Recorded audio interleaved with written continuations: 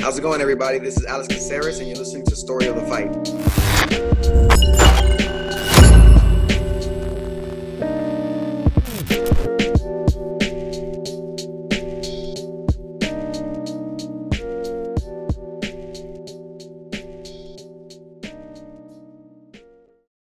Will, how's it going, man?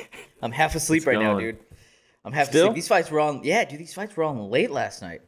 Well, that's what happens when there's 3 championship fights.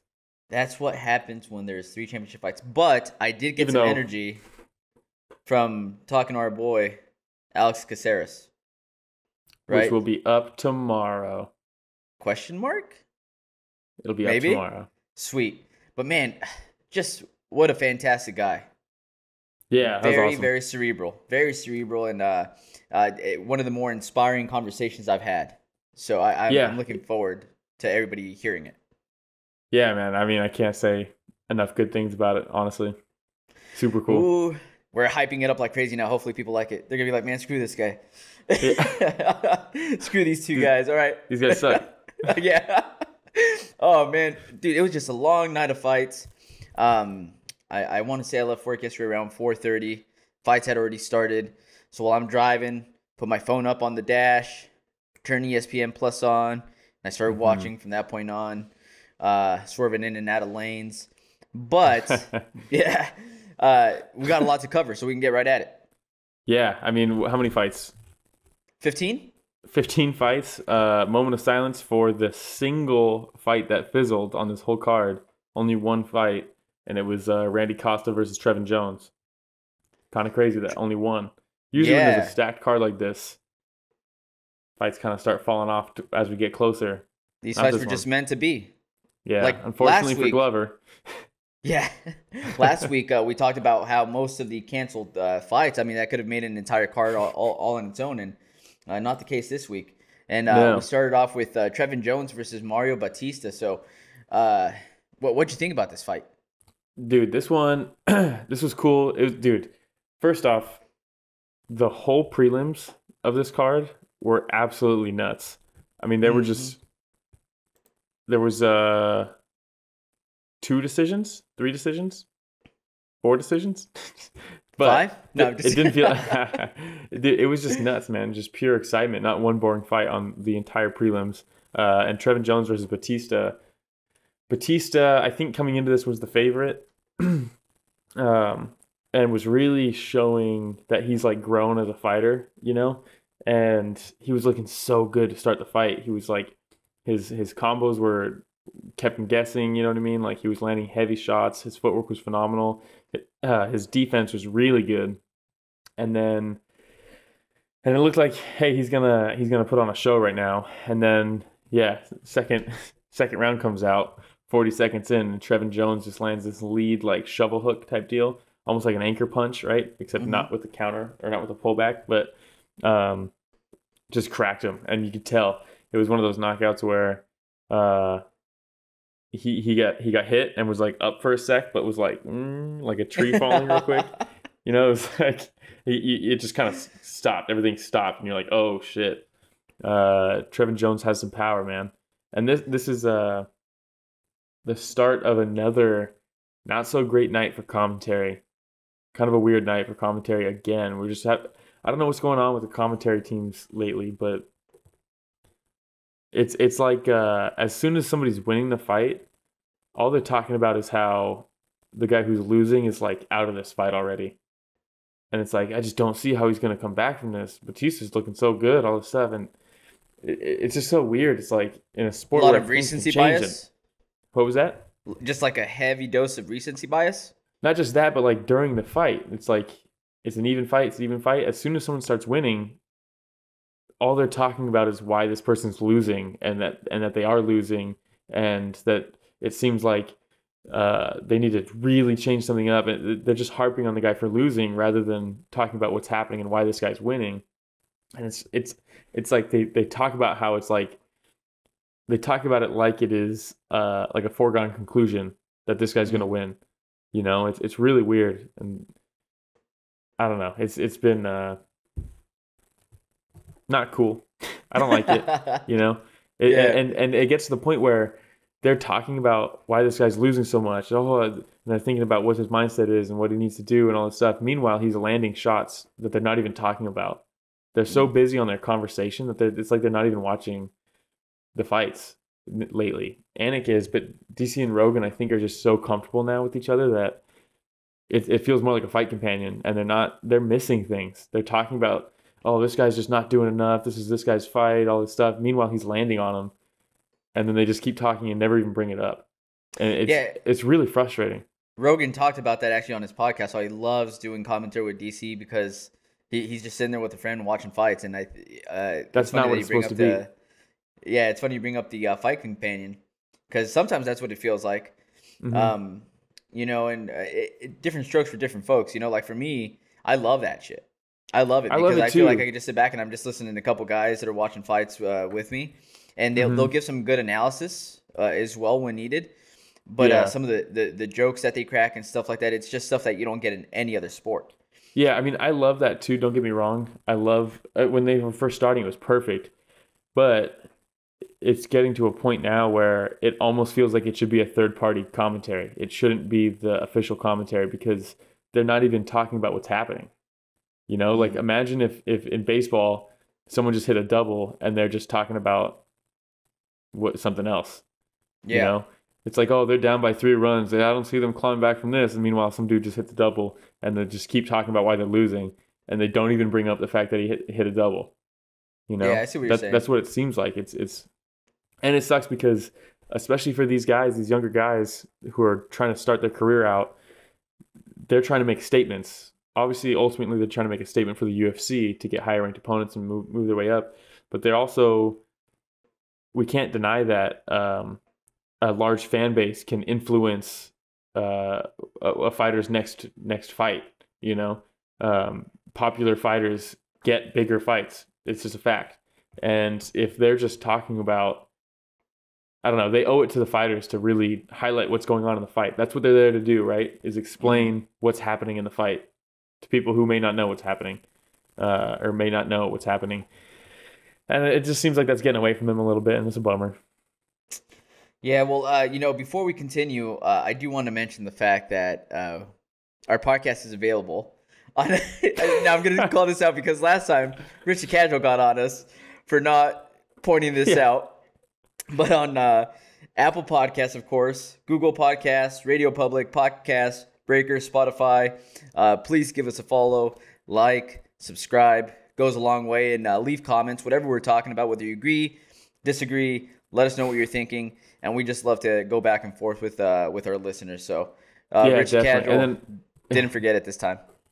Yeah. And then if you're watching on YouTube, we have the timestamps down below, you know, so if you don't care about the prelims and you only want to hear about the main events and stuff like that, you can just click the comments or the description and click right to the fight you want to hear about. If you don't want to hear about the prelims. Absolutely. Not everybody cares. All right, so the next fight, Uros Medic versus Aalon Cruz, man. Medic looking like an absolute world beater, and everybody was hyping him up. Like you talk about the announcing team, you know, the analysts, and everybody was talking about Medic going in, his mindset, you know, and that they're expecting big things from him. In your eyes, did he deliver? Yeah, he did exactly what he needs to do in the situation that he's in. You know what I mean? He's presented with an opportunity, and he does what he needs to do with it. You know, the knee, there's big knee. That's the kind of stuff that you do to make a statement. You know what I mean? When you're in these positions, that when you're early getting into it, he came to what? Now he's 7-0. So man, super what about promising. his energy in the post-fight interview? I loved his energy. He was just so enthusiastic, and he just seemed like he was like genuinely like appreciative and happy to be there. And he's like, everybody in the UFC loves their job. Everywhere I've gone, everybody seems genuinely happy. And at the end, where he's like, train by day, Joe Rogan podcast by night, all day, baby. And I was just like, oh, dude. Got the Nikias quote in there. Dude, just fantastic. And not only that, but Nate posted that on his story, the interview. So it's like, see, that's what these positions are for, right? When you're in the prelims like this, you're here to make a statement and gain the attention from not only the UFC but from the fan base, and that's how you do it right there, dude. Flying knee, and then followed up on the ground, and then And then great personality afterwards. Exactly. Yeah. That's fantastic. Did you have anything else on that fight? Not really. It just that was kind of what was supposed to happen, you know? Yeah. Props to Medics for taking advantage of that situation. And yeah, I'm excited to see what he does from here.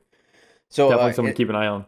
In the next fight with Amanda Lemos and Livinha Souza, they pronounce it a little bit differently. Man, I really like watching Lemos Chris striking. Dude. And every time that she touched Souza, it seemed like she felt it. And I'm not saying, like, of course, they always feel the punches, but you could see, like, every time that she got caught, like, there's this like expression in her change. Face. Yes. What did you see?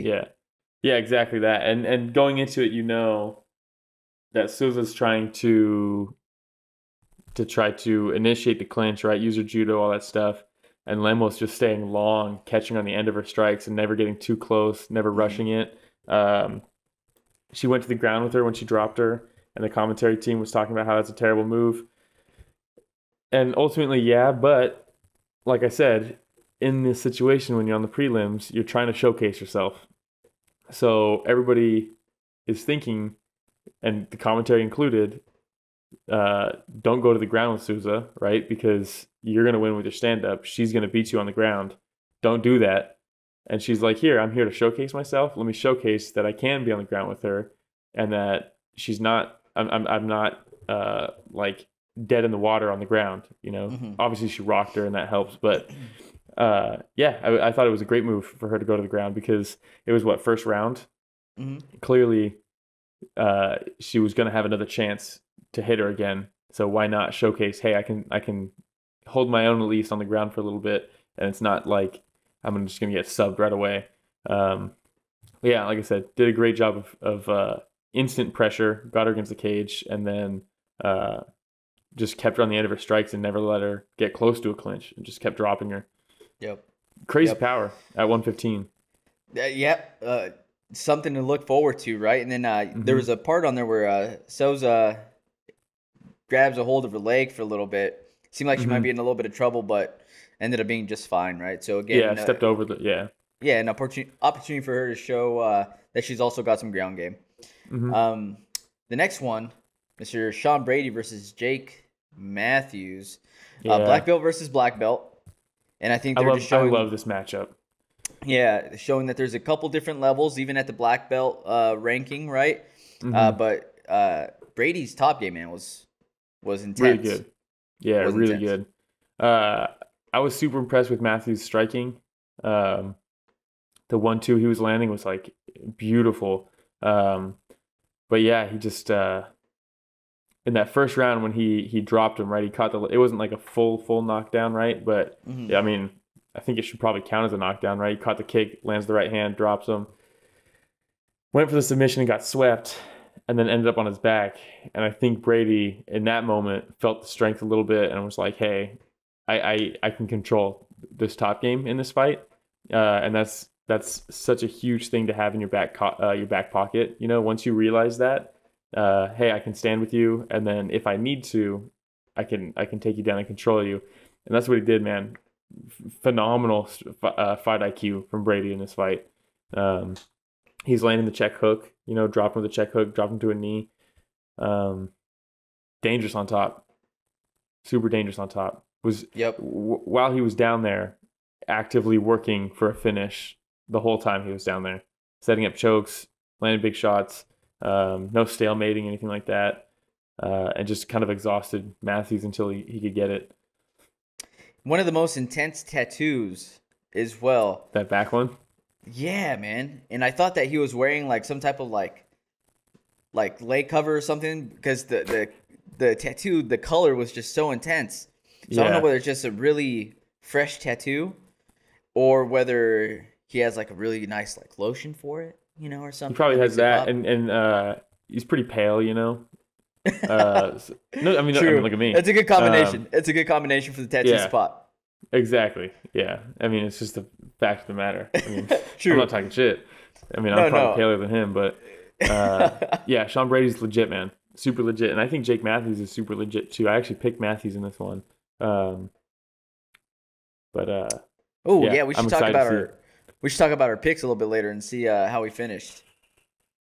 I don't know if I want to talk about the picks. All right, the next one, Kennedy Nzechukwu.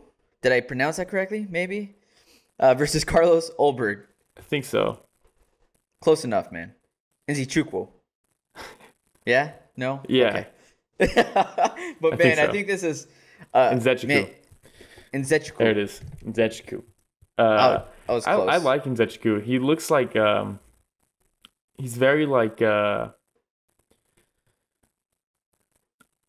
unassuming looking. Mhm. You know, he's very calm looking. He doesn't, and he even talked about he felt like he wasn't in this fight, but he's always kind of looked like that. He's not like, he doesn't like posture all crazy. He doesn't try to look super aggressive to intimidate or anything like that. But he's got skills, dude. He's got legit skills. This fight was awesome. I think this won fight of the night. Did it? Did this win fight of the night? Well, Ulberg, I know that I there's don't a know. lot of hype behind him, and I believe Ulberg was the favorite going in. One of 3 Yeah. city kickboxing fighters for the night. Yeah. And Which is crazy because 3-0 in his career, right? Yep.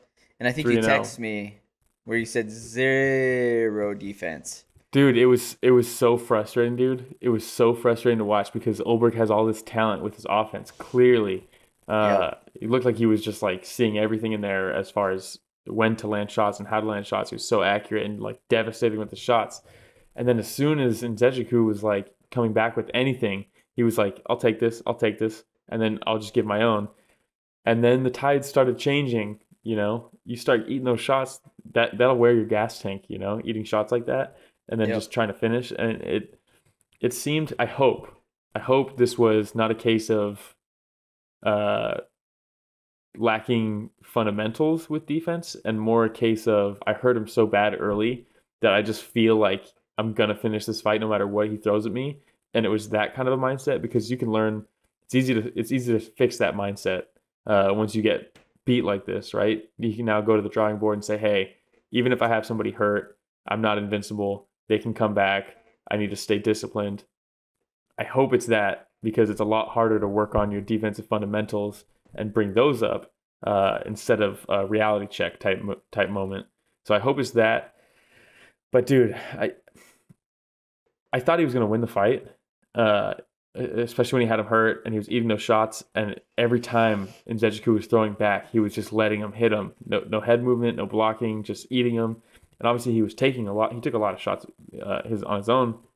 But the whole time I was like, dude, that's a dangerous game, man, because Nzechukwu just proved that he can weather a storm. So if you don't get this finish, eventually this tide's going to come back to you, you know? And I was like, fuck, dude, just block. Block. You have good footwork. You know, you're sparring with some of the best strikers in the UFC. Show it. Use it. You know? Yeah. And eventually, Nzechukwu just stayed par for the course, weathered storm, and just kept landing his shots. And eventually dropped him. You know, it was a fantastic performance from Nzechukwu. And with Nzechukwu in his high guard the entire time, and you see Ulberg trying to take advantage of that. And, dude, he hit a lot of shots to the body. Ripping those body shots. A lot of shots to the body, which would have put a lot of lesser men down. But man, he weathered the storm, and it was just a case of Ulberg kind of blowing his wad a little early too, and you know maybe some of that adrenaline dump from it being his first fight in the UFC, a combination of everything was just a perfect storm for him to then lose the way that he did. Man, he caught a clean right from Nzechukwu. Clean right where you see part of his mouthpiece kind of pop out a little bit too. Yeah, I was just like, ugh. Sat him down. Never fully out, right? He never went fully unconscious. So nope. That's cool for whatever that's worth, you know? True. Yeah, hopefully this is an eye-opening moment for him and he can move forward because he has so much potential, you know? And for Nzechukwu, he talked about how he's been out for so long, right, that he just never felt like he was getting started in the fight. And you could see that. It makes total sense just from how the fight started, you know, and having to weather that storm. And then, I'm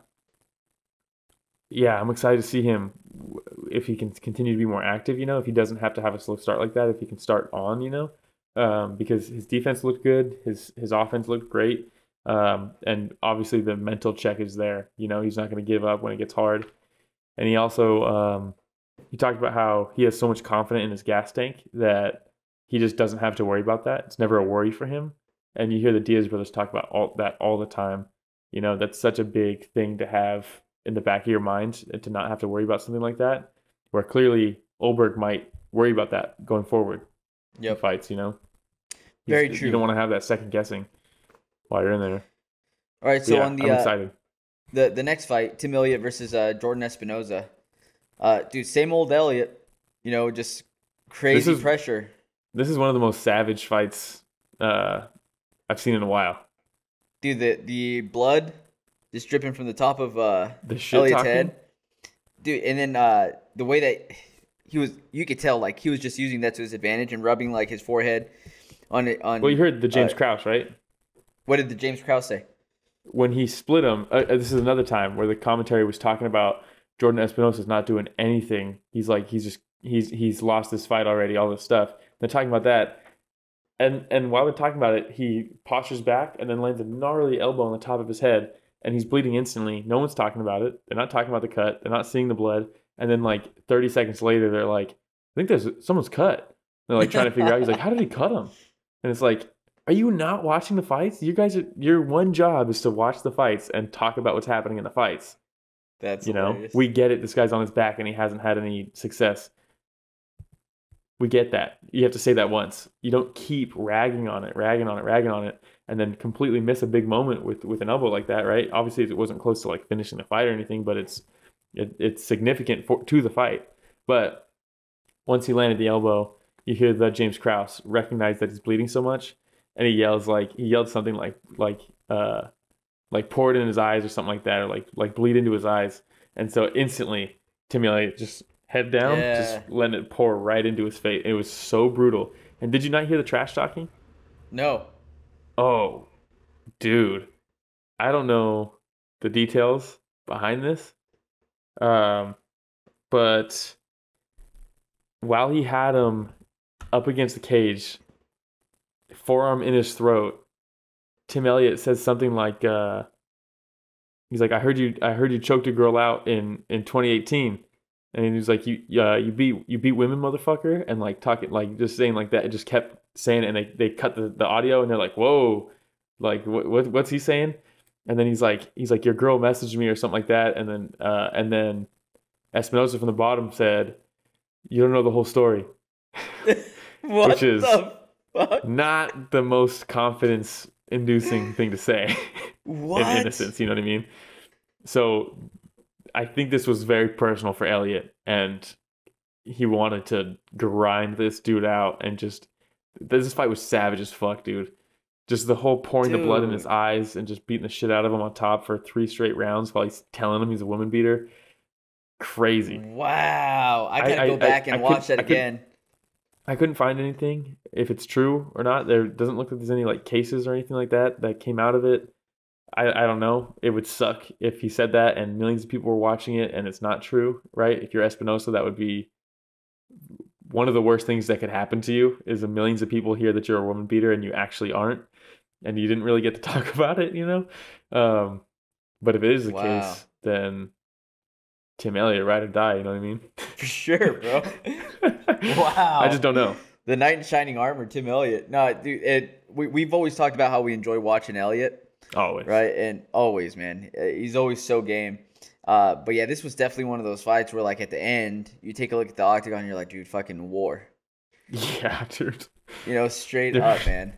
He was busted up, man. This was, this is like a 30-24, 30-25, something like that. Oh, I don't remember the exact just absolute score. Dominance from Elliott. I love seeing Elliott fight, so I'm glad he got a win here. Same. All right, well, and I hope I'll go back and watch that. Yeah, I hope for the drama's sake. I hope it's not true. I hope nobody did get beat up behind the scenes, you know. Again, but if it is true, there is revenge. Yeah. Thanks to Tim Elliott. Yeah. So and James Krause. Oh, dude, and James Krause. We can't leave him out. Can't leave him out.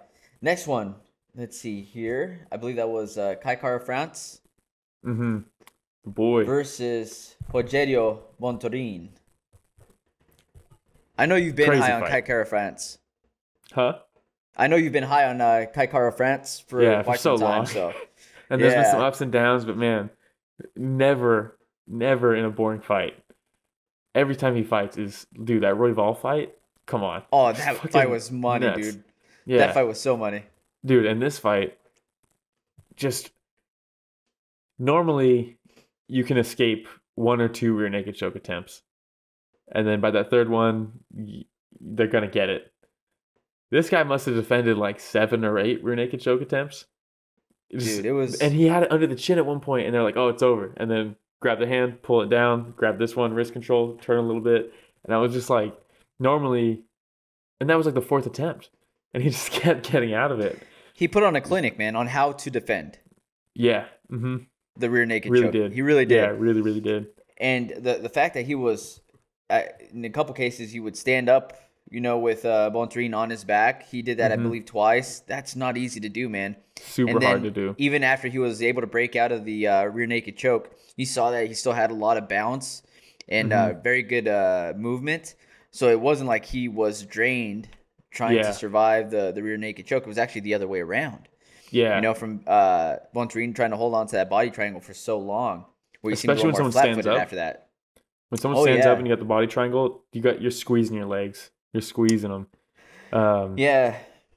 And great fight IQ from Kai to know, hey, I just got dominated this round. I need to earn some respect back in this fight. Obviously, he probably wasn't gonna do anything in the round that was gonna win him the round for the judges, but you have to earn the respect back of the fighter you're fighting, just to put that question mark back in their mind for the second round, saying, hey, I may have dominated that round, but the guy's not gone, So he brings it to him, and then with 5 seconds left?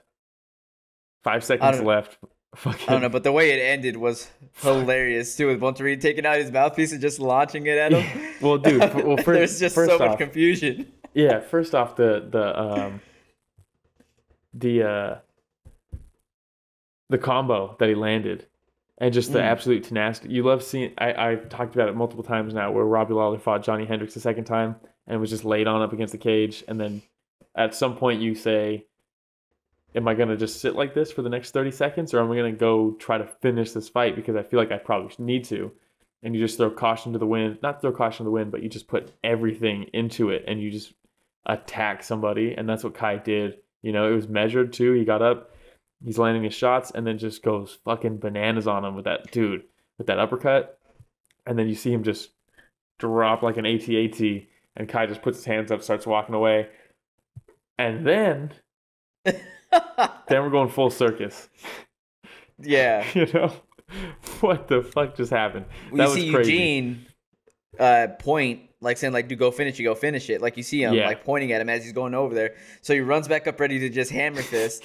And Her's like, dude, what are you doing, man? Like, stop. Well, and then Bontorin looks at him. That. For what? For the stoppage. For making it unclear. Well, I blame Eugene.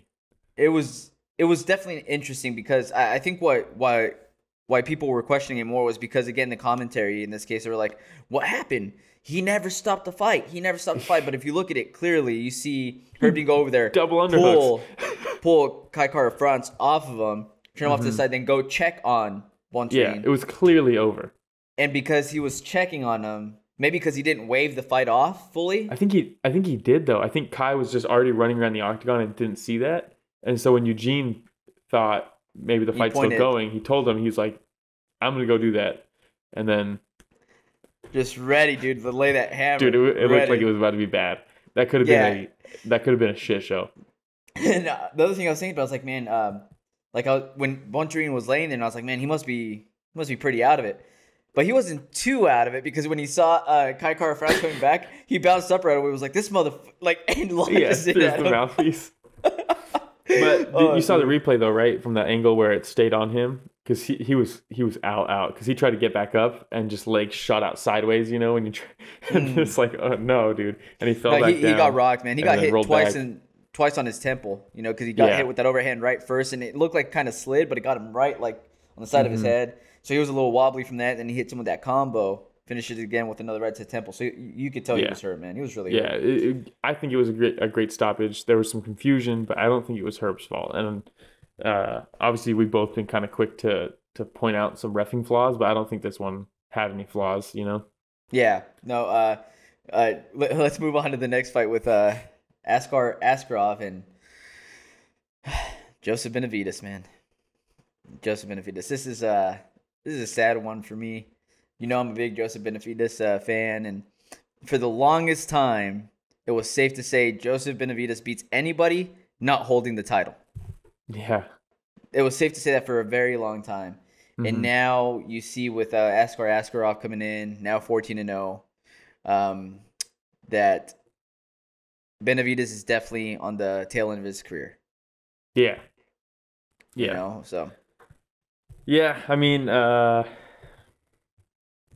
he's still 28-8, you know, still a damn good record. But at the same time, you start questioning why are you doing it, you know? Because I don't think he's going to get another title shot. I don't think it's going to happen, especially if Figgy's still the champ, you know? But you start thinking about it, and you start thinking, do you beat the guys in the top 5? Askarov, Manel Kopp, Pantoja, Figueiredo, Brandon Moreno. I don't know if he beats any of those guys now. I don't know what his contract is. I'm sure he gets paid a decent amount, you know? So maybe he wants to fight out his contract. Yeah. But at what point are we taking punishment for... You have to sit and think, are we taking punishment for money, or are we taking punishment to get the belt? What are we like? Why are we doing it? You know, and you hate to see that point of someone's career, especially someone who clearly is such a great guy in Benavidez. You know, has always been like a staple in the MMA world as being a good dude. You know, Yeah. Has he ever had one controversy? Not that I can think of. He's been around forever. And it's one of those stories, a bounce back story, you know, when you hear about his past, you know, his addiction to drugs and see where he's at now. So he's had a feel good story with where he made it, but all good things come to an end. All good things come to an end. And Joseph's he's nearing that end. You know, I think he could still have some fun fights within the top 10. But do I want to see him turn into kind of like a gatekeeper, where, like, let's say a Kai Kara France, where they say, okay, like how ready is Kai Kara France, and they put him up against a Joe Benavidez to see if Kai Kara is ready for that next step. That might happen, and so on and so forth. It could. That it could very well happen. It could Yeah. very well happen. So, and I'll be honest, as soon as you said that, my initial reaction is I do want to see that. So I don't know. I mean, it's not like he's getting knocked out cold every single fight. You know, he's still very competitive. I think it's one of those things where his style just might not work anymore. Where the UFC is at. You know, it's evolved so much. You know. And on the flip side here, Askarov looked really, really good. I was really impressed with his striking, man. That front kick to the body, man. He's the real deal. He is the real deal, man. You know, so he came in ranked 3rd. Joseph ranked 2nd. So we could see that just quick flip. You know, maybe a couple more spots dropped for Joseph Benavidez. But and then we look at the fact that Figgy and Moreno are booked, right? Askarov probably one fight away from a title fight. Yep. I think you probably do him versus Pantoja, right, for the number 1 contender. Yeah, I think you probably do that. And meanwhile, Figgy and Moreno fight.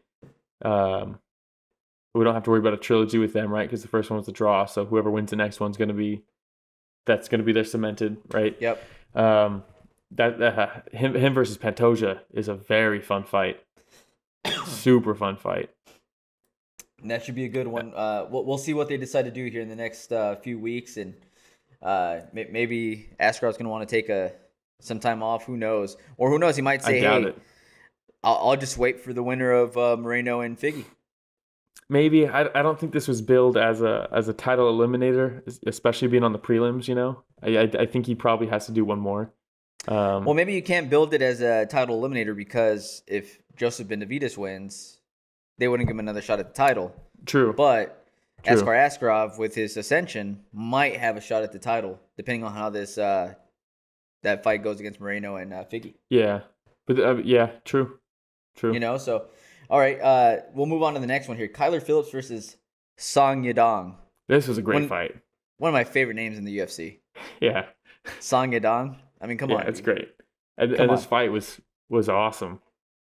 This fight was awesome. I remember in the preview when we talked about it, when we first went over like the full card, we were talking about how, oh yeah, it's gonna be cool to see Song Yadong fight, and we were like, but Kyler Phillips, no slouch. This is gonna be a fun fight. And this, up until this point, was fight of the night for me. I don't know about you. I thought this was a fun fight, dude.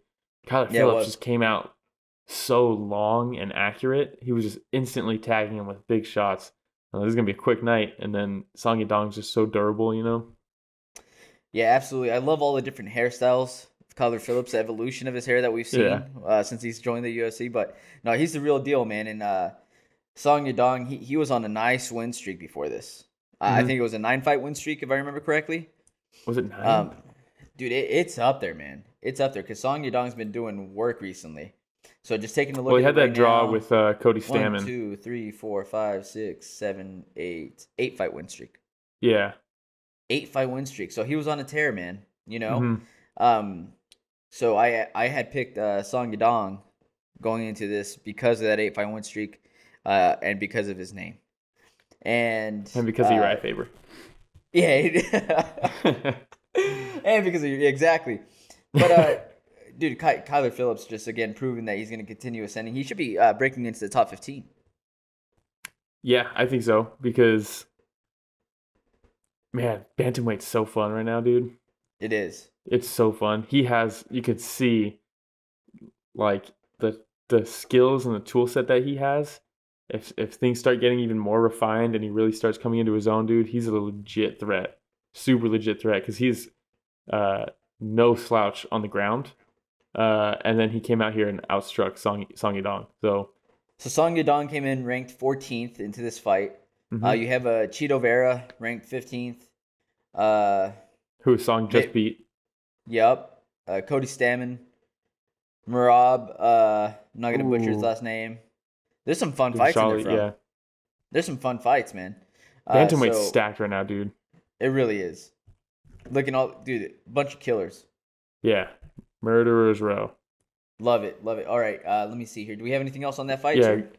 Yeah, good thing bantamweight's so stacked. Good thing there's no like weird stalemates going on with like the belt or anything, you know? we can cover that later, I guess, huh? This next fight, it was Dom Cruz versus Casey Kenney. It was a battle of, by the way, I know it's a fake account. At first it had me going, but if anybody wants a fun Twitter account to follow, Keith Peterson, UFC, and all it is some dude pretending to be Keith Peterson just trolling Dom Cruz nonstop. And it's fantastic. It's fantastic. But, man, Dom Cruz still had his speed in there, his quickness. The awkward footwork is still there. He had some speed. I don't think he had his speed, though. Okay, so considering it to be fast, but just not as fast as he used to be. Yeah, dude, because there was a while where Dominick Cruz was so unnatural. You're just like, what is happening? It was so fun to watch. And it still is. I loved this fight. This fight was fucking awesome. He seemed to be in great shape, but he did seem to get winded a little bit faster than it usually takes him to get a little winded there. Yeah, dude, you know what I love about when Dominick Cruz fights is, and we'll talk about this obviously, but not the immediate. This one was great, the immediate post-fight interview, but he always does like 30-minute press conference interviews because, dude, the way he holds a press conference is top tier in the UFC. You know, going back to like when he lost to Cody, it was like a 30-minute press conference of him talking about the loss and what it means and all this stuff. And dude, just listen to him answer questions and field questions. Like, he's just so articulate, you know? And someone asked him, like, what was the biggest surprise in this fight with Casey Kenney? Most people are like, oh, nothing really surprised me. We were ready for this. And he said the thing that surprised him was he started kind of saying that. He started to say, like, no, not really. We expected this. But then he corrected himself and was like, you know what? I expected him to fade with his gas tank much earlier. I was surprised that he like hung in there for the first 2 rounds, like full gas tank, and he was like, I thought he was gonna fade quicker, but he didn't. And I was like, I fucking love that, dude. Dominick Cruz is as it's weird because he can be so humble sometimes and then come off so arrogant other times. And douchey, yeah. Yeah. But man, he just made Casey Kenney fight his fight, Just fantastic movement. I thought I was kind of worried because of the smaller cage, right? That it's going to hinder his movement. And I feel like it kind of did, honestly. But dude, the amount of times that Kenney whiffed his punches, it's so fun to watch for me. I fucking love watching that. No, for sure, man. And it was a weird call out, at the end. With who was it? I'm Hans all for or it. something like that from Monster. I fucking don't know the guy, but every time he always pops up in my Instagram like explore page. I think it's because I do so much like MMA stuff on Instagram, but he always pops up and it seems so fake and corny and fucking I hate every time I see him pop up. I'm like, fuck this guy. No, he might be a great guy. I don't know.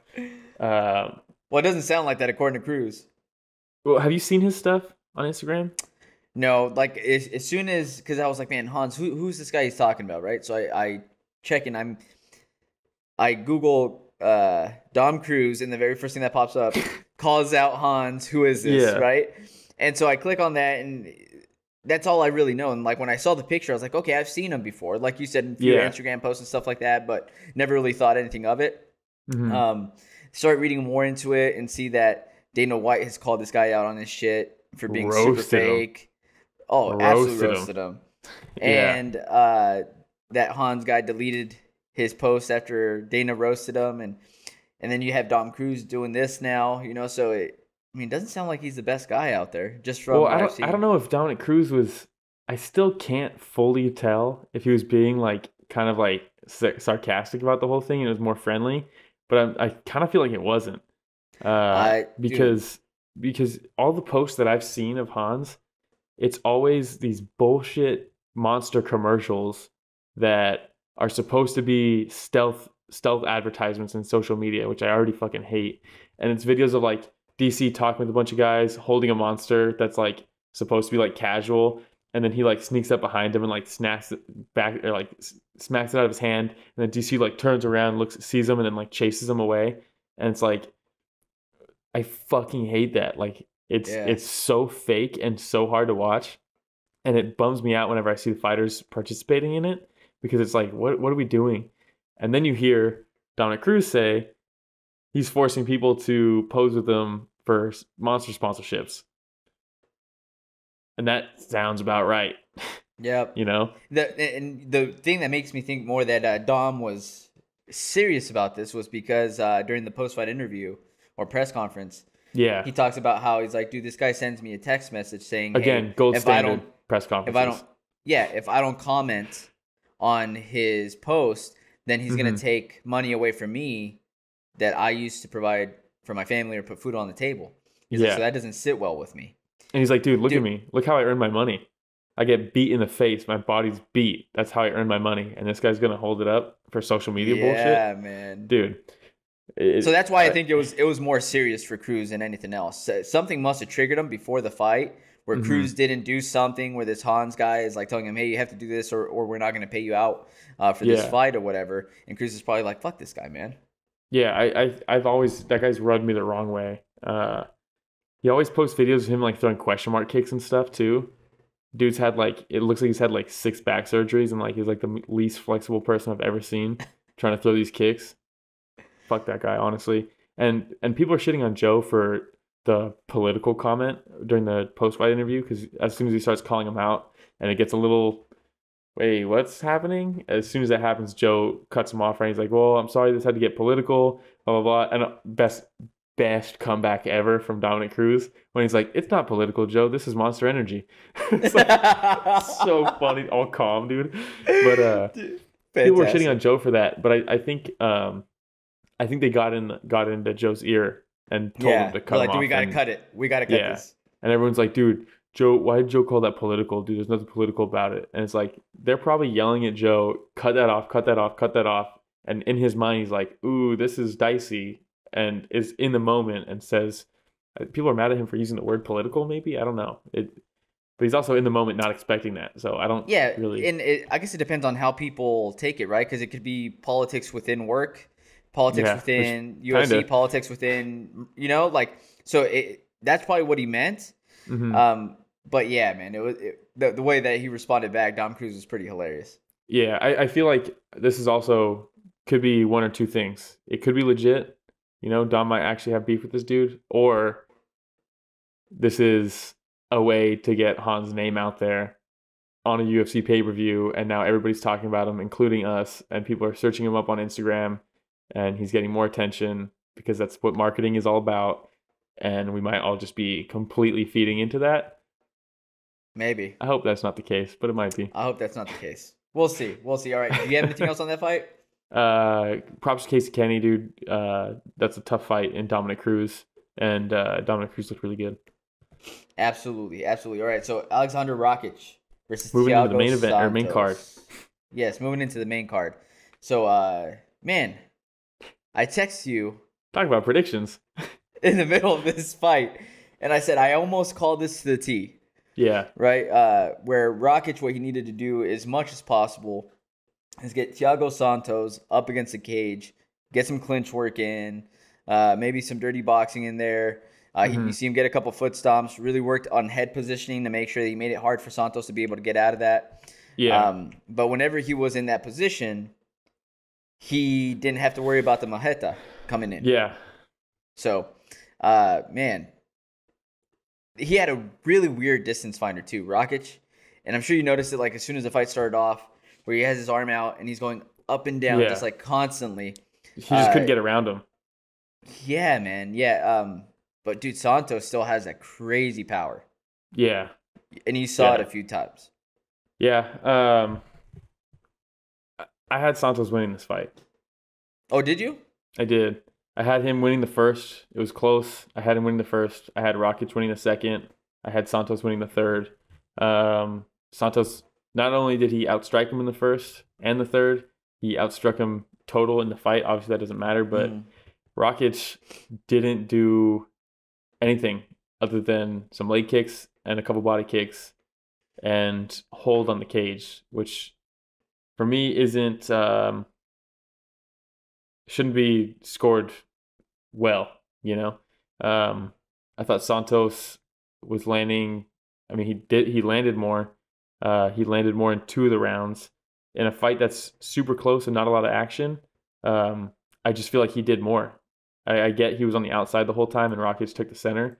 But again, for me, taking the center just doesn't mean much for me. It's scoring also, I get the hype behind Rakic, but I'm just really not sold, honestly. Okay.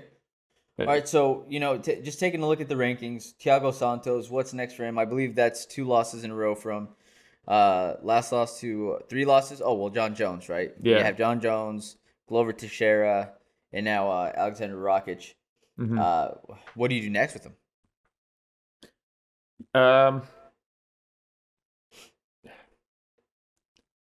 Yeah. I mean, that division is still super fun, I know.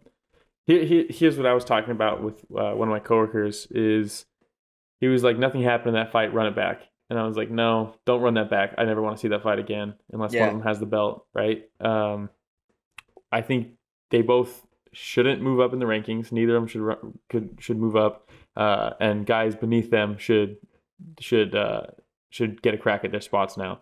I think Thiago Santos needs to fight someone in the rank below him, and I think Rakic needs to fight somebody below him. I know Reyes and Yuri are both booked. I say you go Ankalaev versus Rakic, and you go. God, that'd be a good fight. Yeah, I don't know. Have we seen Smith versus Santos? I don't really want to see that. maybe Ozdemir, or it'd be a huge jump up. But Jimmy Crute, Okay. like to see him get a crack at the top 5 because, dude, let's be honest, this is knowing what we know now about the light heavyweight division and the belt. We know that Glover's next, and we know that this is the fight that puts you right after Glover. And neither of them really, really went for it, right? It's easy to say that when you're the one fucking sitting on the couch watching it, but the reality is there's people like Ankalaev, there's people like Jimmy Crute, there's people like Yuri Prochazka who are hungry and will take that opportunity and launch off of it. That's now 2 very, very safe performances from Rakic in a row. As he gets closer to the belt, he's fighting very, very safe. And it's a bummer because he has so many talents. He is so skilled, He's a dangerous guy, and he's just not using it. Playing it safe. Very safe. And I mean, at the end of the day, how safe are you going into a steel cage against somebody like Thiago Santos? Yeah, but what I mean is that he's definitely taken the more cautious approach in the way that he gets his victories. He's fighting not to lose. Exactly. And this guy's... He's dangerous. When you take a look at the way that he's built, the power that he has, his mobility at his size, you think that he'd be coming off with more impressive wins. At the end of the day, he's coming out with a W. Winning. Right? So that might be part of the reason why he says, why should I change anything? I'm going to continue winning. Yeah. At a certain point, they can't deny me the title shot by, ring off 5-6 wins in a row against top 5 opponents. So what? I don't know, man. It's a tough one. Yeah, I don't know. It just the decision on this one bums me because in the first and third rounds, man, Santos landed more and was more accurate. That means more to me than center of the cage, or clinch work with no threats, By the way, your boy here picked Rakic. Yeah, guess who picked Santos? That guy. If you can't tell, in my bias. All right, man. Do you want to move on to the next one? Wait, what's up? It cut out. Do you want to move on to the next one? Yeah, let's move on. All right, so let's go Islam Makhachev versus Drew Dober. Dude, Drew Dober had a great walkout song too. But it didn't go so well for Drew Dober. Yeah, I really like Drew Dober, man. Yeah. I really do. Yeah, he's a fun fighter, man. We had some family friends over last night, and my wife and Natasha were both like, he's a looker. Yeah, he is. He's a looker. He's a little dime piece, but Islam Makhachev said, I don't care if you look like a dime piece. I look like every other Russian fighter in the world, and I'll do what I do right now. Dude, his wrestling is just a whole nother level. Dude, the transition to the armbar was so slick. So slick. Just so quick, and he got his hips over so fast. And, man, props to Dober for defending that armbar. That was a nasty spot. That was a nasty spot, dude. But, man, Makhachev just controlled every moment of the fight. And we continue hearing this about Makhachev. We continue hearing it from DC, from Habib, and you think to yourself, like, how much do I put behind these words because they're teammates. They're boys, yeah. They're boys, you know what I mean? The way that DC messes with Habib, you see some videos of him messing with Islam Makhachev that way as well. But, dude, when he shows up like this, and, again, Drew Dober's no slouch, man. Dude, that's my biggest takeaway is I hope people don't look at this as a layup win for Makhachev because, dude, this is Drew Dober's real right now. He's very legit right now, and Makhachev just took everything from him. Yep. I called sub in the second round. Took everything he's worked for. Huh? He took everything he's worked for, Yeah. People were shitting on Joe. So it's weird. I shit on the commentary to start this episode, right? But it seems like there's a lot of like Joe hate nowadays, for things that I don't necessarily think are the worst things in the world. There's other things going on that I don't like with the commentary lately, but people are shitting on him for not bringing up the fact that Makhachev had him in an arm triangle. Because guess what? It wasn't an arm triangle. He was in half guard and he was on the other side. It's not an arm triangle. So the people are like, Joe's the black belt. He should have been talking about that arm triangle, all this stuff. Dude, that's not a position that we see very often. That's a sneaky choke that was more about pressure and honestly probably Dober's build, very muscular. When you're muscular like that, chokes like arm triangles or things like arm triangles are worse, right? Because if I'm like this, look at this. You see this lack of shoulder muscle right here? That's an open spot. But when I'm jacked and that's pressing on my neck, arm triangles are half. You're getting choked by the other guy. 50% is their choke. 50% is your own body choking yourself, right? So people are shitting on the commentary team for missing the submission. I didn't think there was any threat. All of a sudden he tapped, and it was like, oh shit, that's a pressure situation right there from Makhachev for recognizing the situation they were in. It's not like he set up an arm triangle, hopped off the side, and got it. I don't think even Dober realized what was going on until it was too late. You know what I mean? Yeah, you see at a certain point where he's kind of thinking about, like, what's my next move? And then all of a sudden he starts wincing a little bit. Then all of a sudden he's tapping. And I have seen a lot more hate towards Joe, and I think it's just that contrarian culture where it's like, man, he has so many people that, love him. I want to hate him. I'll be part of that small group that just hates him. And no matter what he does. Different. Yeah, exactly. Yeah. The way you said that, though. And like people posting, like, instead of Joe Rogan, it's Joke Rogan. Yeah. And Joe's turning into a casual. Doesn't even know about fighting. I will say this, though. The interviews, he stumbles through the post-fight interviews a little bit more than he used to, but it's like anything else. Whatever you do, if you have less reps, that's bound to happen. It's like anything else. But still, man, to see the respect that these fighters have for Joe Rogan too, every single fighter almost, especially the newer ones, like, man, it's always been a dream to talk to you. My buddy loves you back home, and the way that Joe handles the praise, he's like, hey, tell him I said hi, man, and I'm a fan of yours now. It's just like, dude, this guy's so fantastic. But dude, Makhachev, I hope that he stays active, because the more active this man is, the more people are going to realize quickly that he's the real deal, man. He's somebody to look out for in that division. Yeah, and he called out Tony Ferguson. He's looking for a jump now. He's like, hey, I'm here now. Yep. That's that fight is interesting. Of course it is. I think that's an interesting fight, man. Yeah, he probably wins that fight. I would be very surprised if he's the underdog going into that fight. It depends on how much breakdancing Tony Ferguson does before he goes in. That's really what for me. It's just that division, man. Let's get that division going, dude. How is Ally Quintus still in the top 15?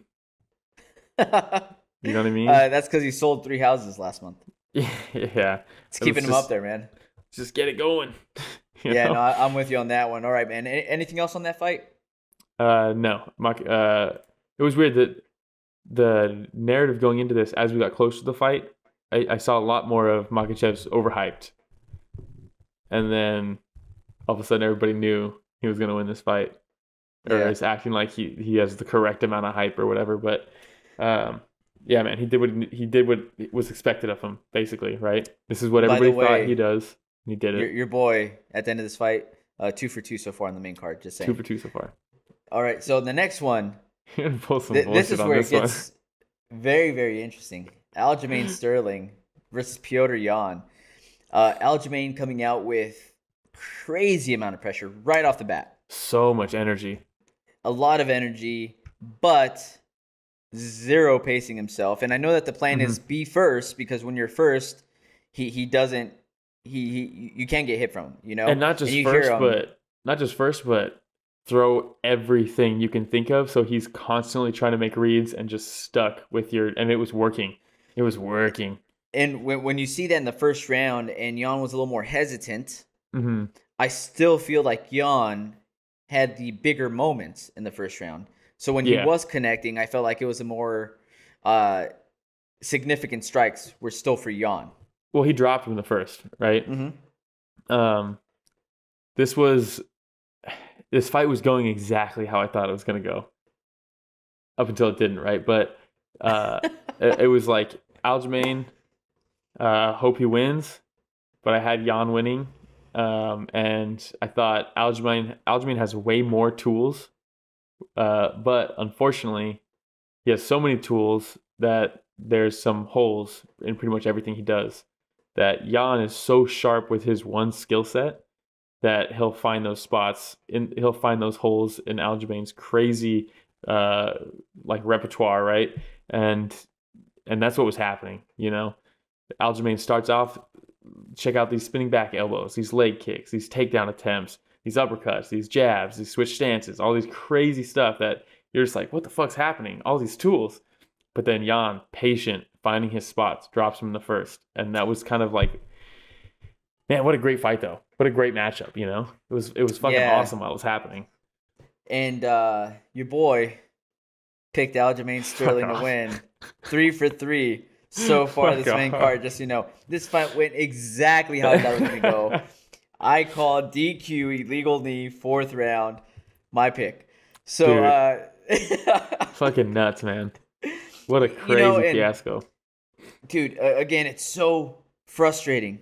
And I'm online, and I'm on like UFC like group chats on Facebook, and there's people like, dude, he was totally acting. But dude, he took a knee right to the temple. Right to the temple. And it's so easy for us to sit here and say, oh, he shouldn't be the champion. He should be an Oscar winner for Best Actor. It's like, come on, man. This guy took a mean strike. Do you see his head, like, bounce? Yeah. Dude, you want to know the real reality here? Is if give me that the were real legal, reality. The real reality. The real reality. If that was R. Kelly real talk, if that was if that was legal, that fight would have been called a knockout right there. They would have called that fight. No, it doesn't matter how he's reacting after the fact. That knee was so gnarly that if it were legal, if he were crouched and he ate that knee, they would have called it right there. That's how brutal that knee was. So fuck all this acting stuff. The only reason that exists is because they waited so long to call it. They should have called it sooner. I get Mark Smith had pretty much already decided that it was over and that it was going to DQ him pretty much right away. Let's be honest, Mark Smith, a little bit of a rough night last night. I thought he did great in that fight. That was great. I thought he handled that so well. I can't remember who it was. Remember that just took an absolute beating for like... Yeah, it was fucked up. But, let him be a warrior. And but Mark Smith in this one, I thought was perfect, man, because if this wasn't a title fight, it would have been over so much faster. But the fact that the belt was on the line, it's a big deal. You want to make sure you get the call right. Unfortunately, that stretches it out longer, and people start thinking he's acting because it's taken so long and all this stuff. But the reality is, dude, Mark Smith, you could hear him talk about this is going to be a DQ. I told him specifically it's intentional. There's no way he can continue. It got drawn out, right? But because they have to go through these series of checks and everything. But the acting, the acting angle is fucking... Anybody who pulls that doesn't know what the fuck they're talking about and should never input their opinion in fight discussions. And you know, we're not going to have a Will's Wisdom today because it's a longer card that we're covering. But one of the things that I did want to ask you, and something that was brought up in one of these discussion groups as well, was knees, soccer kicks. Somebody said they should be legal. And I already know your answer, right? The frustrating part is, again, people coming in and being like, well, no, because they're looking out for the fighter's safety. And they're like, okay, well, what about, let's say, Masvidal's flying knee versus your boy, what's his name? Why can't I think of his name right now? Funkmaster, yes, sure. We'll go with that. No, that's Aljamain, right? What the fuck's his name? Why can't I think of it? Why can't we think of his name right now? That's how much he's fallen off the map real quick. I feel like I got kneed by Masvidal and I have but the thing is, like, and they're like, oh, that's totally different. How's it different?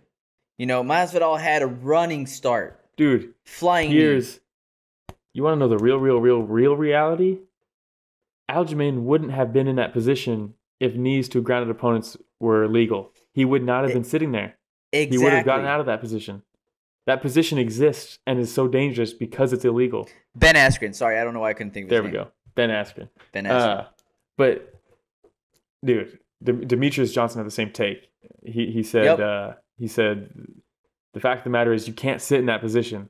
We've talked about it. These positions have become safe because that threat's not there. People holding on to ankles, dude, they're getting kicked in the face in Ryzen. They're getting stomped on the head in Pride. You know, you don't sit in those positions in a fight. Is this a sport or is it a fight? You know, we have to decide because we try to do both. And the reality is, dude, you cannot do both. Exactly. You know? And I think it's just such a flawed way of looking at it when they talk about, well, you know, they're just so much more at risk. And it's like, yeah, but the thing is that the fighters train for specific situations. Yep. And if they know, hey, if I sit in this position, my arm now has to go up. I have to use one hand to post to stand up and the other one to guard. So on and so forth. If you're in the same exact position and knees to ground opponents are legal, guess who falls back to his back and tries to pull guard? Aljamain. Yep. Instantly. He doesn't even go to that position if they're legal. He does not go to that position. Fucking bring back kicks, stomps, knees to the head on the ground. Who are we kidding here? And who are we kidding here? The last thing I want to say about this is the way that you knew that Aljamain Sterling was really hurt was because at the end, during the interview, he says, this was on the way of being fight of the year and one of the best bantamweight title fights of all time. And I said, dude, he's really concussed. Yeah. Because that's how you can tell he was really hurt. Yeah, because Jan was starting to run away with it a little bit. Oh, he was. Yeah. He was. Did you see TJ's? Good for me. I saw this going down the way that it went down exactly. At this point, I'm, 3 for 3 at this point on the main card. So yeah, did you see TJ's comment on it? No, but I saw Henry Cejudo's comment to it. Dude. And it was fucking hilarious. Where he said, what he said, he's like, Jan, do you need me? But he spelled need like K-N-E-E-D. Do you need me to come back and save the division? That knee was dirtier than TJ Dillashaw's piss. Yeah. Dude, classic. TJ said, and the Oscar goes to @FakeMaster for Best Actor in a Title Fight, and Petr Yan needs a crash course in the rules of the sport he was once champion in. Hey, Petr, now you're a cheater too, bitch. Wow, okay. And so Aljamain That's says, a little aggressive. And then Aljamain says, you cheated your entire UFC career and you have the balls to call someone an actor. You lost your manhood when you decided to inject yourself so that you can actually compete. I hope Sandhagen tools you like he did in practices before. Oh, dang. There you go, man. Dude, hey, sometimes TJ, these Twitter wars. Stones. No. TJ, you don't throw stones in the glass house.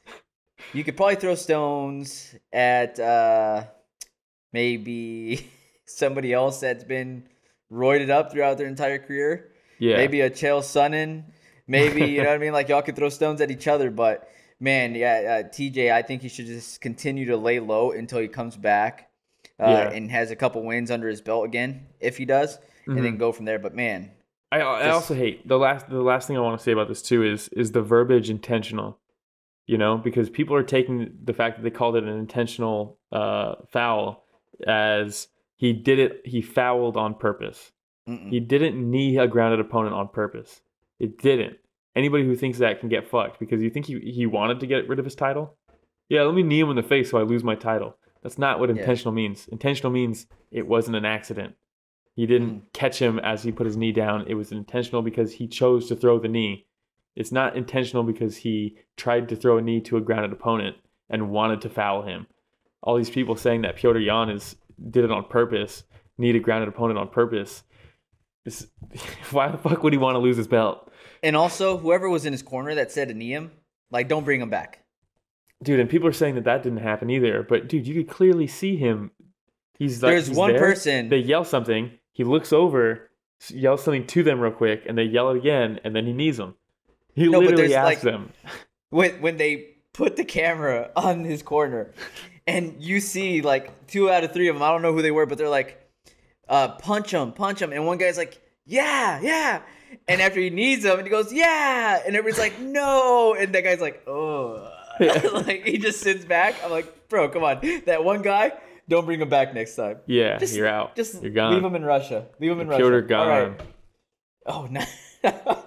The next one, Amanda Nunes versus, I won't be mean, Megan Anderson. Yeah, don't even say it.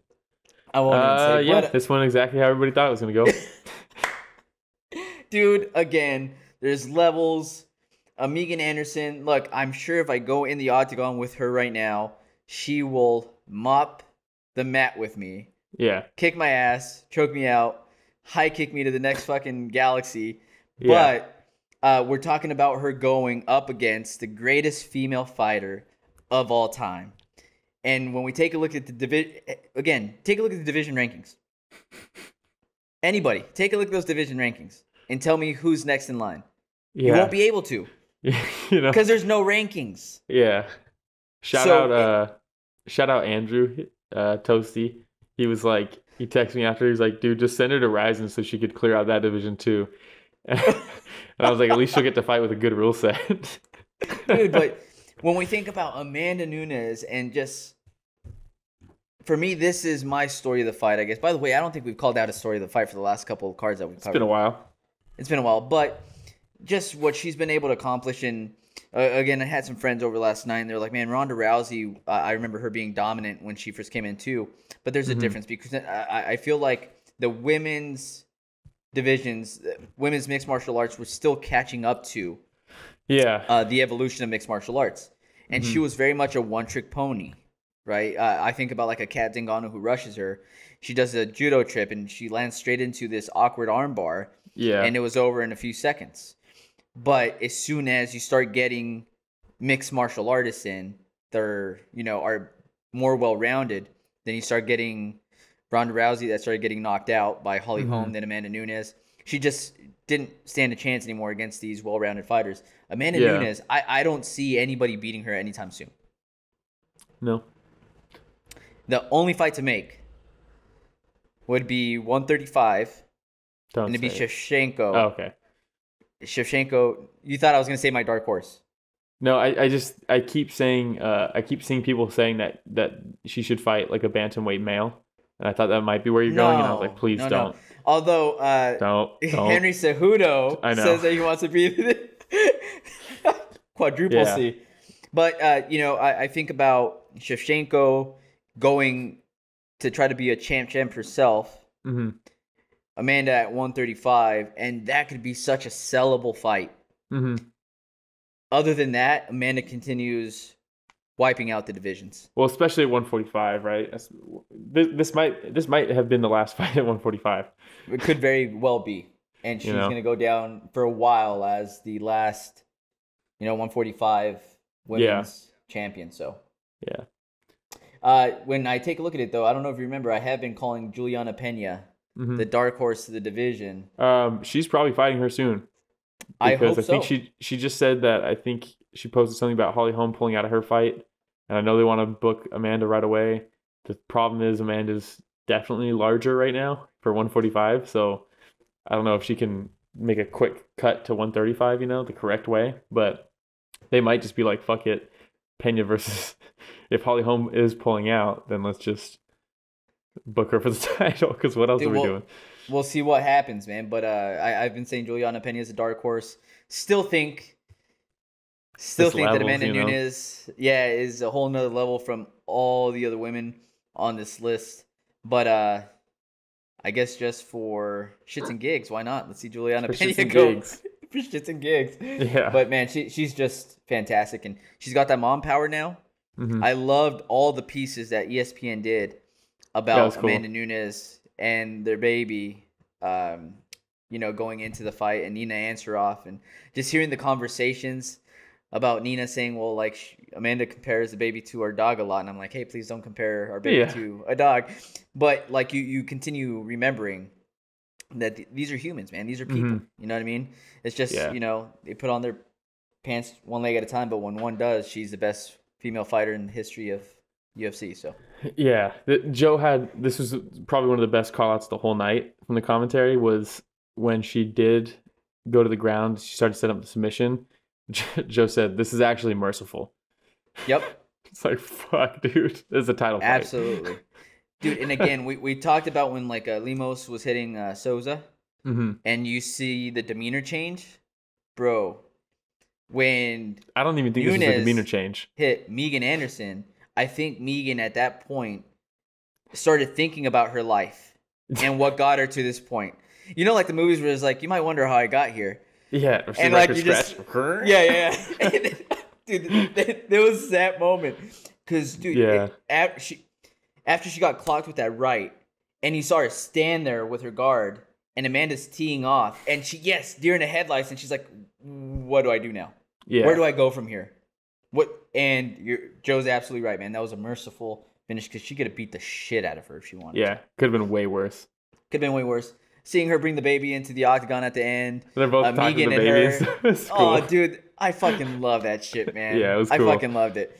Do you have anything that baby else looks hilarious, by the way. Dude, the hairdo, fantastic. I love it. So funny, dude. I love it, dude. It's just all around great rocker. Story. One of the better stories of the night, dude. I fucking love it. So, yeah. By the way, your boy picked Amanda Nunes 4 for 4 at this point. Went out on a limb, huh? Picked Amanda Nunes. Dude, I was feeling a little crazy that night, and I'm glad I did. The next one, Jan Blachowicz versus Israel Adesanya. This fight was fucking awesome. It was a good fight. It was a chess match. Yeah, dude. Those first 3 rounds were fucking so much fun to watch. I mean, the whole fight was great for me, but it was so fun to watch both of them react, setting up their traps. It was fucking awesome. There's another one where the commentary was a little fucked up, but you think so? I think so, because dude, all they were Adesanya talking about, heavy, super Adesanya heavy. And I get but it, I don't right? think He's it was the just the one. commentary. It was the build up, the lead up. Everything was Adesanya has a chance to become a champ. Yeah. Adesanya this. Let me tell you about the history of the champs of the sport. Let me show you these highlights from McGregor, from Triple C, from Amanda Nunes. He has a potential to now be another one. By the way, my name's DC, and I've been a champ too. You know, and it's like that was everything leading up. Mm-hmm. So I could see why the conversation in the middle of it was Adesanya. It just sucked. It sucked because it was another one of those ones where they're talking about who's winning more so than they're talking about what's happening. And they're missing shots that Jan was landing.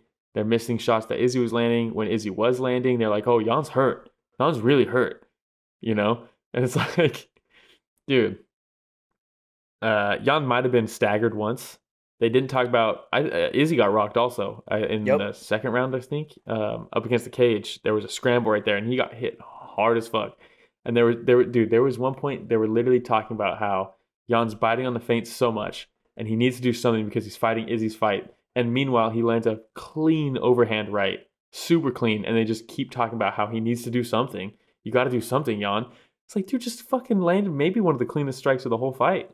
And then when they were doing the in-between rounds replay, they showed that punch, and you could tell they were like, when did that happen? Like they weren't even paying attention, dude. They were just talking about how great Izzy was and how Jan was playing into Izzy's game the whole fight. And Jan was like, dude, hold my rope. I'm about to take this dude out, you know? Dude, again, some of the fucking dark arts that Jan has been traveling with. Yeah. And this guy's been an absolute monster. He's been on a tear. Yeah. You know, and I've seen a couple other fighters too that were kind of playing down the win. First of all, other thing, John Jones, just stop. Just stop. Just enough's enough, dude. Like I think he's just trying to stay relevant too. He hasn't fought in a while. You know, he's talking shit to Izzy for wanting to go up and trying to become a champ. It's like, dude, let's slow your roll right now because you're trying to go up right now. I know. And let's just wait and see what happens with you, man, because you might go up against a Stipe. Yeah. And things don't go the way you want. You might go up against a Francis and you wake up a week later. Dude, honestly, Izzy versus Jan and John versus Stipe could end up looking very similar. Yep. Very similar. It could. I was surprised that Jan wasn't grappling more up until that 4th round because I thought for sure that was going to be his path to victory. Ultimately, I think that kind of just cemented his victory, whereas I think he already had it. I think. But by the way, you could argue probably 2-2 going into the 5th, but it might have been 3-1. I had it 3-1. Yeah, it very well could have been 3-1. I had 3-1. Did it seem to you like? I haven't seen anything, but did Izzy hurt his right pinky? He might have. The very first overhand when he hit the fence. No. The very first overhand, he came in like an awkward position because Jan tried to duck under it. So he like adjusted his punch and came down a little bit. And then afterwards, you see him like bring it back and he like pulls. Yeah. And then from that point on, like you see him continue to like kept doing adjust and So I don't know whether that had anything to do with it. I still love Izzy, man. I'm still super high on him. This is awesome. It was a great fight. Yeah, this is a win-win for Izzy. Absolutely. You know, doesn't matter. His first professional loss comes with a fight that has a built-in excuse, right? He's a smaller guy. If he won, he would have been double champ. So like, and he's taking the loss very well. It seems like very well. Already posted the picture of Jan punching him in the face with the pizza emoji. Yeah, when he said Polish power, I ate it. I ate that shit or something like that. And he's also giving props to Jan, saying, you know, if he were to lose to anybody, he's glad that he lost to Jan. Yeah, dude. Class act. How good was the post fight when they're in the cage? And that's the first time I've seen Herb Dean smile in a long time. I know. Izzy was like, dude, you got a really good guard. And Jan was like, oh, I'd love to be your bodyguard. It's like, wait, what? It's so funny, dude. And he was like, does it pay well? Izzy was like, wait, what? Oh, man. That's fantastic, man. That's fantastic. No, it was a great fight, though. Yeah, and man, I'm starting to fall in love with Jan Blachowicz. You know, and it's not necessarily because of him being a champion, him beating Izzy, but man, he just seems somebody that's really enjoying the moment, relishing everything, you know, that's just coming his way right now. Yeah. Just had a baby too. You know, he's got some crazy fucking background stories. Crazy, you know, story around the little rope he carries around now. Yeah. He's an interesting guy, man. Yeah, dude. And the reality is, dude, at that division, the people who are coming up, Jan matches up very, very well. Very, very well. Him versus Glover is going to be awesome, too. That's going to be a good fight. Him versus Yuri's awesome. Him versus Rakic. I think he fucking tools Rakic. But we're looking at somebody that can hold the title potentially for quite some time. Yeah. And I start thinking now, man, it would have been nice to see John Jones versus Jan. Blachowicz. It would have been, dude. It would have been good for John's legacy. I think John probably would have beat him. And who knows? Maybe he gets knocked into the next dimension by fucking Ngannou and decides to come back down and try to regain the title at light heavyweight. Who knows? Yeah, and I don't want to act like Jan is invincible or anything like that too, because he did just not super long ago get knocked out by Thiago Santos. So it's but was he carrying the dark arts with him at that time? I don't know. That's the thing. That's the thing. It's not just Jan they're fighting other powers. You know what I mean? Yeah. So, man, that's all I got for that fight. Do you have anything else? No. It was a great fight, though.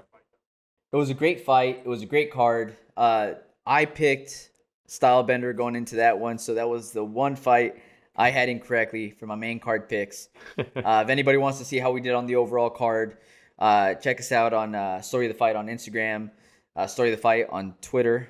And I posted the full card picks from both Will and I there. So you could use that card, and later on down the road on our next previews and our next picks, you could say, maybe I should pay attention to these guys, maybe I shouldn't. All I know is that we did okay. Dude, mine was not a great night. I saw Aljamain Sterling fight the exact same way when I'm telling you fourth round DQ, legal knee to the head, I called it. So yeah, man, that's all I got. You have anything else? No. All right, everybody. Thanks for listening to the Story of the Fight.